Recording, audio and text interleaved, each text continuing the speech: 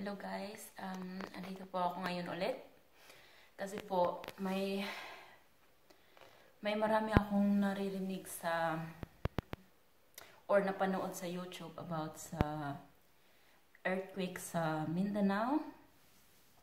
Medyo emotional po ako ngayon kasi naawa ako sa mga may napanood ako dito na about, teka lang, hanapin ko yung earthquake. Ayan. Panoorin natin. Panonoorin ko. Kung naririnig nyo, yung iyak ng mga bata.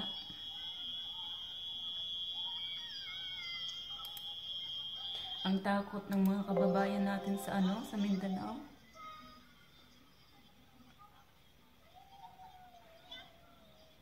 May earthquake daw kasi doon na yung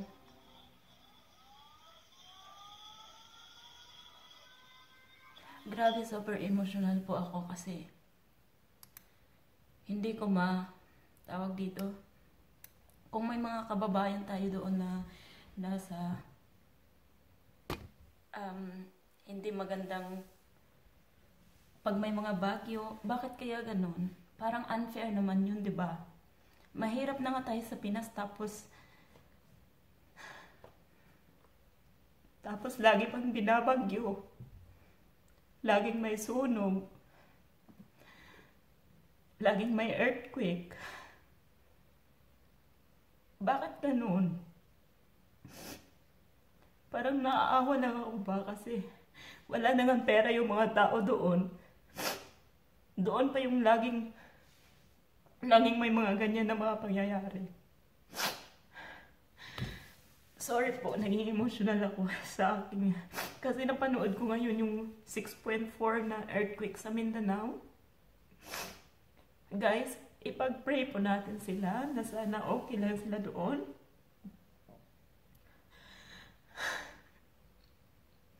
Or mag-pray tayo.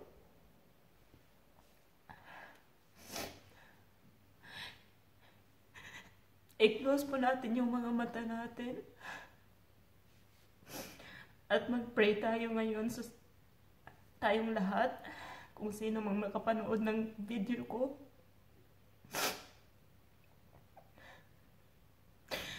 Our Father, who art in heaven, holy be your name. Your kingdom come. Your will be done on earth as it is in heaven. Give us this day our daily bread, and forgive us our sins, as we forgive those who sin against us. Do not bring us to the test, but deliver us from evil. Amen. Hail Mary, full of grace, the Lord is with you. Blessed art thou amongst women, and blessed is thy fruit of thy womb, Jesus. Holy Mary, Mother of God, pray for us sinners, now and at the hour of our death. Amen. Hail Mary, full of grace, the Lord is with you. Blessed art thou amongst women, and blessed is thy fruit of thy womb, Jesus. Lord Jesus, please hear my prayer. I-heal po yung mga taong may mga sakit, yung mga taong nasasaktan, yung mga taong laging binabagyo, yung taong may mga problema sa buhay. Gabayan niyo po sila sa kanilang mga problema. At sana malagpasan nila ang kanilang mga problema.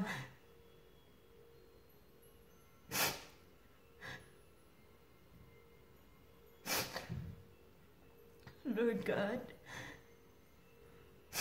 alam ko kayo yung makapangyarihan sa lahat. Kayo lang po yung makakatulong sa lahat ng mga nangangailangan ng iyong tulong. At sana ang prayer kong to ay makakarating sa inyo.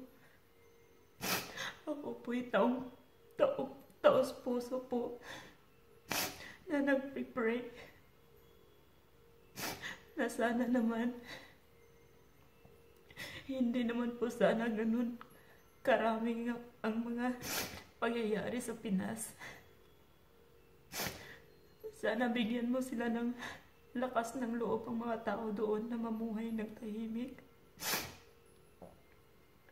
Kasi naawa na talaga ako sa mga bata. Sobrang awang-awa ako sa kanila.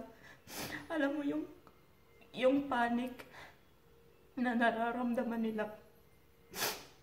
Naalala ko kasi nung Yolanda, yung mga pamangkin ko, grabe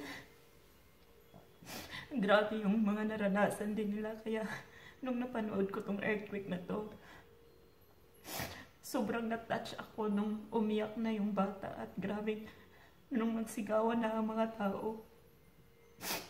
Lord God, please,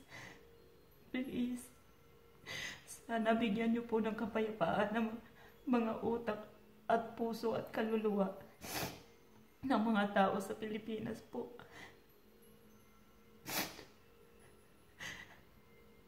Sana walang masasaktan.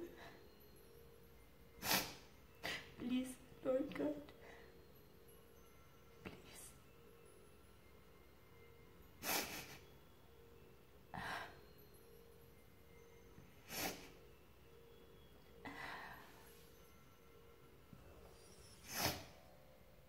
Sana okay sila lahat doon at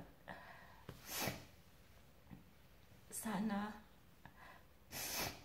mag-pray lang po tayo ng mag-pray ng buong puso. Huwag kayong mawala ng pag-asa.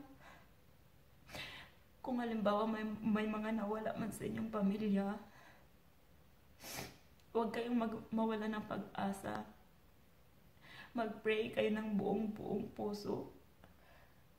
At manalig kayo sa Kanya. At alam ko, pakikinggan niya kayo. Maybe siguro hindi lahat ng tao mapakinggan niya, mabigyan